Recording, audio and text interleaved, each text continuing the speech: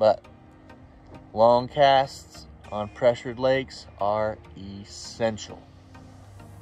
Cannot stress that enough. To get that big bite, you need to learn how to make long casts, and bait casters are the way to do it. You just gotta learn how to tune them in. What's up, guys? Welcome back to Flipping the Script Fishing.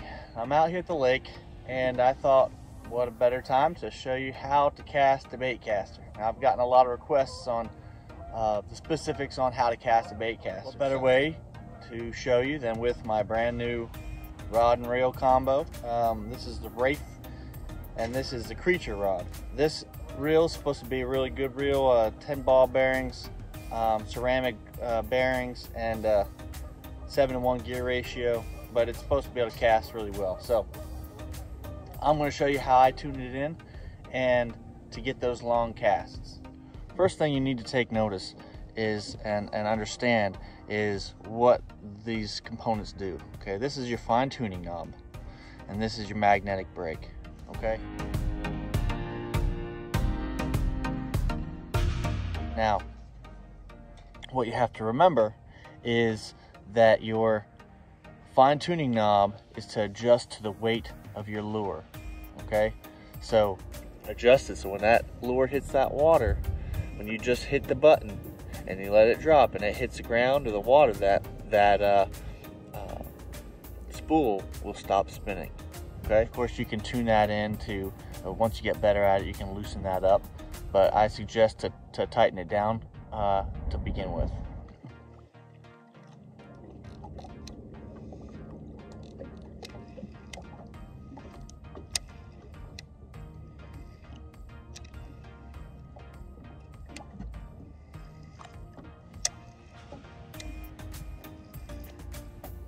That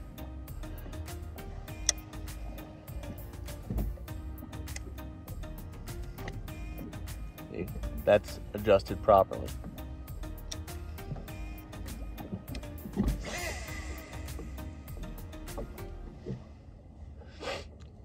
Now that one, the line started to come loose. I got my thumb on there and just slowed it down a little bit. Now if that's the case, when I'm throwing it and it starts to come loose, tighten it up a little bit. So it came loose, so I'm going to tighten it up a little bit. Alright, well, that's probably too tight. I like it looser than that to get that long cast. But you saw that the bait dropped slowly. Oh, here it didn't even drop. There you go. But that spool stopped right away. Okay.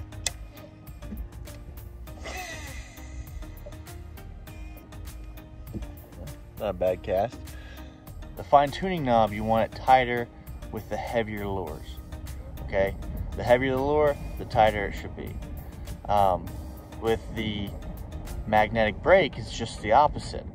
The heavier the lure, the less magnetic brake you need. Your thumb is the biggest brake. Okay, so if your lure's not moving, your thumb needs to be on there, so your spool's not moving.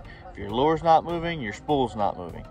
So whether it's in the middle of a bad cast and you know, your lure stops moving, your thumb should be on there. If you know, at the end of a cast, right as it hits the water, your thumb should be on there to stop that spool from spinning. Otherwise, it will continue to spin, and that line will continue to peel off of there, and that's when you're going to get that bird's nest. Once you get good with it, you can loosen that up, but you still need to get the coordination with your thumb and your spool so that you know when to put pressure on your spool and when not to. Anytime you're in like mid cast and the line starts to get loose on that spool, that means the spool's spinning too fast and you need to slow it down. Just put a little pressure with your thumb. You know, you're welcome to just stop it so you don't get any kind of backlash, but if you just ease your thumb on it, that will also help, and that should help you from getting any worse backlash.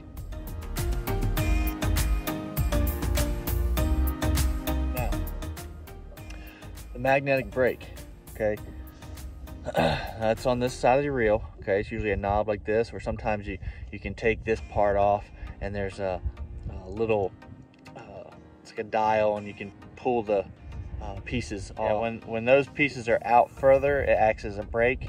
When they're in tight, that spool will just continue to spin. Think of an ice skater. When they're doing their spins and they pull their limbs in, they spin real fast. But when they allow their limbs to come out, that slows their spin. So the magnetic brake does, roughly the same thing with those little pieces that come out. This one, it's got a little pressure piece or magnets on there. So, the closer the magnets are to the spool, the more it will slow that spool down. So when I loosen it, those magnets are being pulled away from that spool and thus not slowing it down.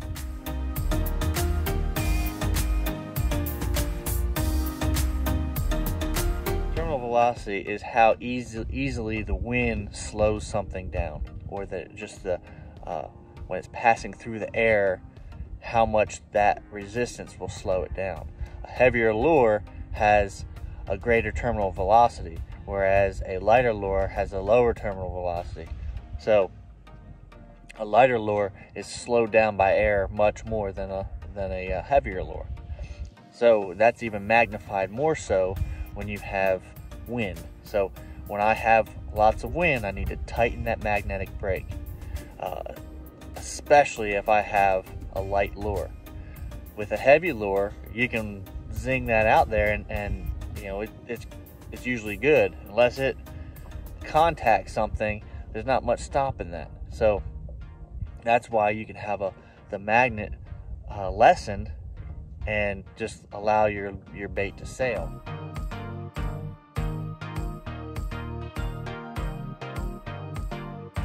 One way you can tell which one of the knobs that you need to adjust is when I go to cast, does the line start to come off that spool immediately? If it does, you need to adjust the fine tuning knob, okay? Tighten it down. If that line in the middle of the cast and on towards the end of the cast starts to come off that spool, then you need to adjust and tighten or possibly even loosen your magnetic brake, okay? Most of the time you need to tighten it a little bit, okay? But that one you can go either way. But most of the time you're going to need to tighten it. So remember, if the line comes off in the beginning of the cast, right off the bat, adjust your fine tuning knob. Near the middle or the end of the cast, adjust your magnetic brake, okay?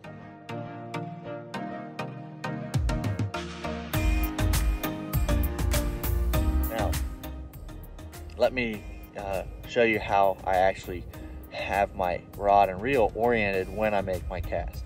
Okay, so when I see people make casts, I often see them, they're casting like, let's see if you can see this, they're casting like this, where the rod and the reel are upright when they're making like an overhand cast.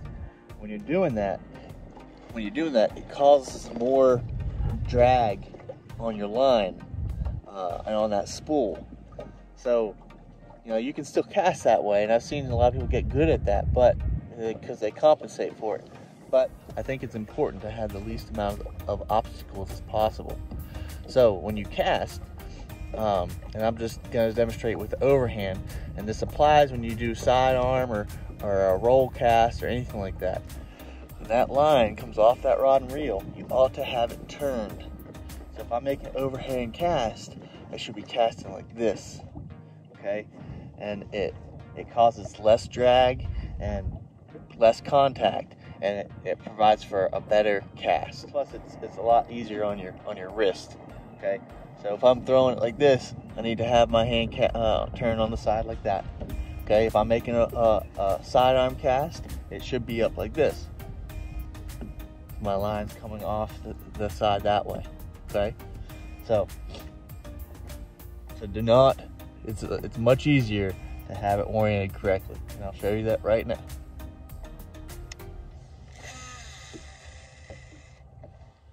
See? No problem. As soon as that lure hits the water, put my thumb on the spool to stop it. Okay, and that casts it a bunch. And you notice that the line, I like to keep mine pretty loose. I've been casting Baitcaster for quite some time, so I've gotten pretty good at it. So my thumb is pretty coordinated with my spool. And as soon as I start feeling it get a little loose, you just kind of ease on it and slow it down a little bit, but you don't have to stop your cast. All right, something to remember is if I have my spool, my fine-tune knob tightened down, I'm a lot less likely to get a backlash. If I have that really loose, then both components can go wrong. So if it's best to err on the side of caution, tighten it down a little bit with your fine tuning knob, and then adjust. But if you have your fine tune knob really loose and you go to cast, it's going to come apart. So especially, I mean, if you're not used to it. So something to remember, and to err on the side of caution, tighten down your fine tuning knob, then loosen that up. Your brake is, like I said, towards the end of the cast.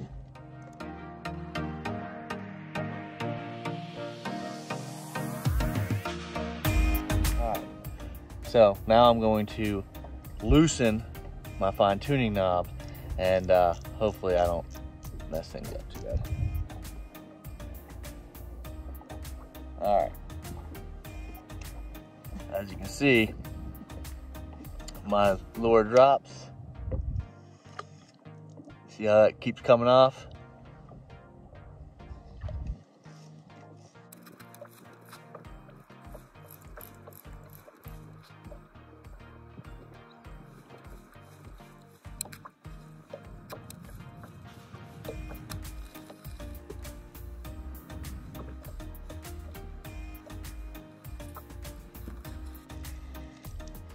Alright, I'll show you again.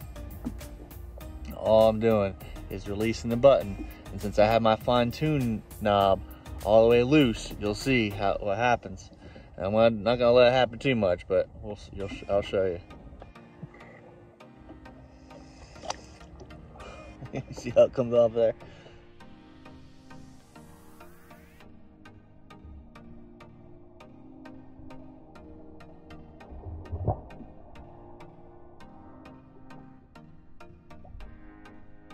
I don't have it adjusted properly. I need to tighten it down. So best thing to do, and of course you saw me stop it real quick with my thumb to minimize the damage, but what I usually do when I get a backlash like that is I pull off, stop the spool with my thumb, pull off, stop the spool with my thumb.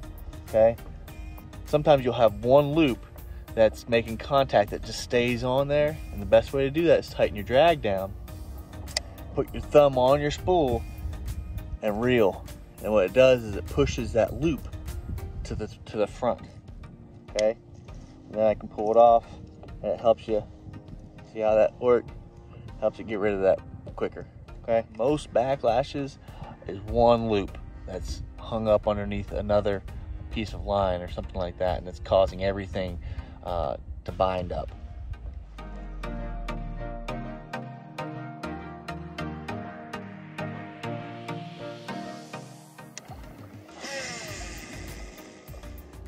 See, I was able to make a cast there even though it was loose because I pretty much kept my thumb on that spool. Just loosened it up and eased on, loosened up, you know, so you can use your thumb as a brake to keep all that, but that comes with practice.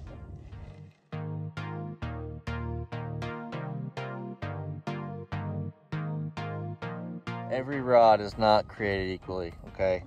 Chances are the cheaper ones, you're gonna have a little bit harder time dialing it in. And it will be really touchy. You go one way or the other, and it's gonna go, come apart on you. You spend a little bit of money, it's gonna be easier to dial in. It's not gonna mess up on you so much. But I understand. I don't have a whole lot of money. I completely understand. But just know you're gonna have to deal with more headaches the cheaper the reel, typically. Be patient. You got a cheap reel, you're gonna have to be more patient. You have to dial it in a little bit, take a little bit more time to dial it in.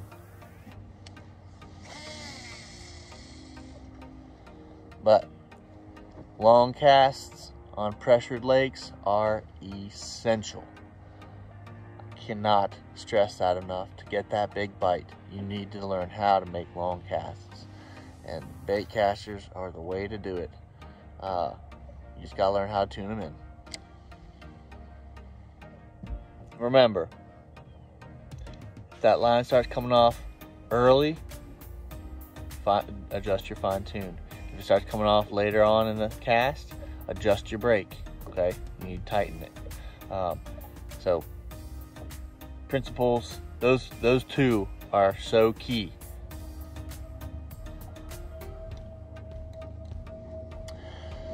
All right, guys. Well, I hope those tips helped.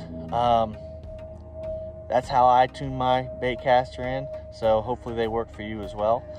If you have any questions or comments, or if you have any questions, put them in the comments below. I'll be happy to answer them for you.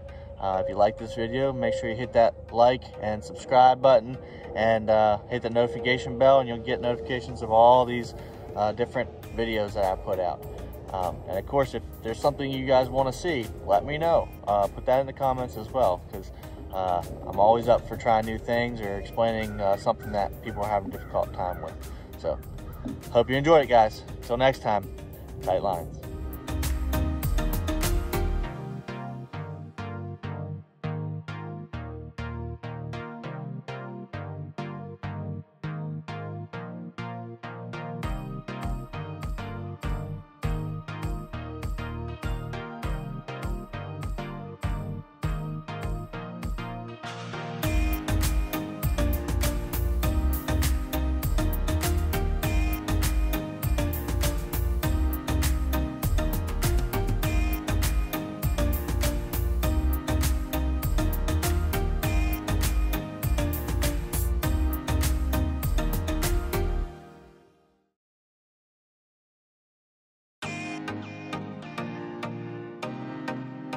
Yeah, 20.5 inches long, 14.5 inches girth.